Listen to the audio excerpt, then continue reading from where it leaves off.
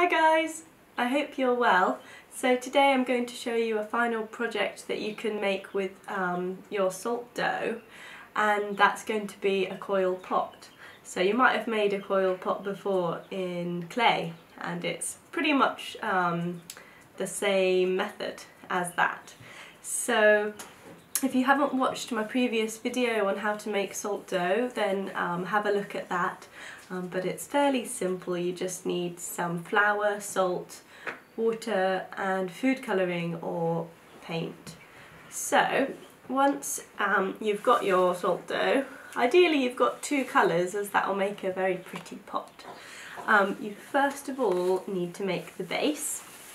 So to do that, just take a lump of the dough and squeeze it flat in your hand, and then you can squeeze it with your thumb and your fingers. We don't want to make it too thin, but it doesn't need to be that thick either. And then we can put it down and continue flattening it, trying to make it into a circle, like so. Okay. And then once we've done that, we're now going to make a sausage. So we'll take another piece of the dough, roll it, give it a squeeze, roll it again, pop it down, and we can roll it a bit longer on the flat surface, a bit longer and thinner. And then what we're going to do is to put it on the edge of this circle and bring it around like so. And then we need to join this sausage to the base, and to do that you could use your finger like so, or you might find it easier using a pencil. But we just want to smooth the dough from the sausage onto the base so that it's nicely joined like this. And then we're going to repeat the process, but I'm going to use my other colour of salt dough next. So it's going to alternate with blue and green sausages. And you just want to continue doing this, building up the pot until it's the height that you like.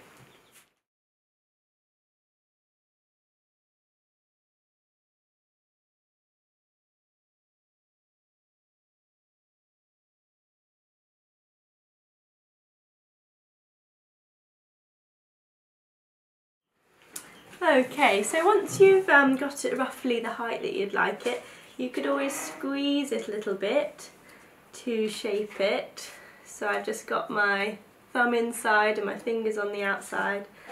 I'm just giving it a little squeeze just to make it a bit more even.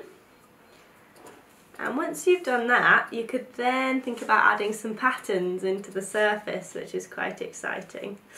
And to do that, I've just got a pencil and also a ruler, but you could have a look around your house and see what different objects you can find that will leave different impressions. So for example, with the pencil, I can poke it in and it makes a really nice dotty pattern. And with the ruler, I can poke that in and it makes some really nice lines. So you can continue to add patterns around all of your pot as well.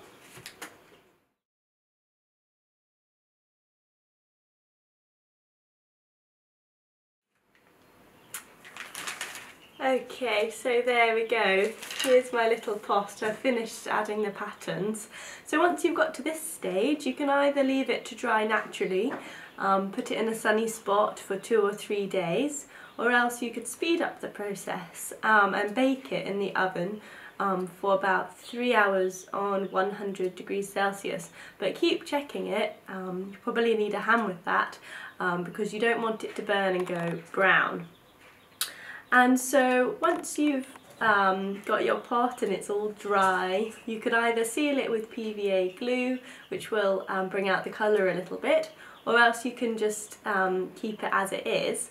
So you can't use this for putting any food or liquid in because it's still quite porous, but you could use it for maybe putting in some jewellery, or you could put some potpourri in there, some paper flowers, yeah, any kind of dry thing. And maybe you don't even need to put anything in it and it's just a really beautiful ornament. Okay, so I hope you enjoy doing that, and hopefully I'll see you soon. Bye bye. Bye.